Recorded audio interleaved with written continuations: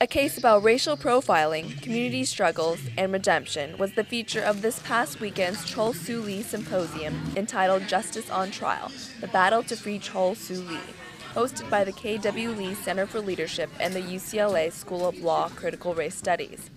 The event was held in honor of a Korean immigrant, Chol Soo Lee, who was wrongfully imprisoned for murder and was placed on death row for nearly 10 years. I think that the case of having a Korean immigrant who is wrongly convicted, freed not only by a broad community movement, but by the use of that same legal system to bring justice in the way that most Americans think the justice system is supposed to work.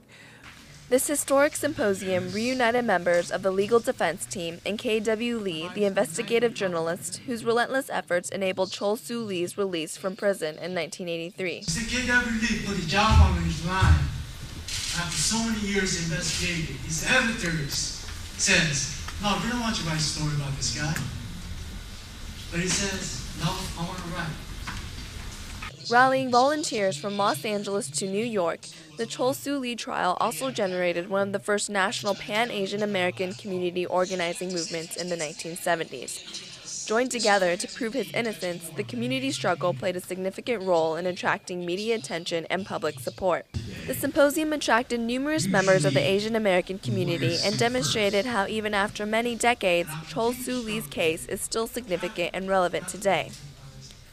My hope is that the community and also the young folks that are able to come here today, especially at UCLA, that they'll get inspired by this and go out there and work passionately for the community and right wrongs that they see out there.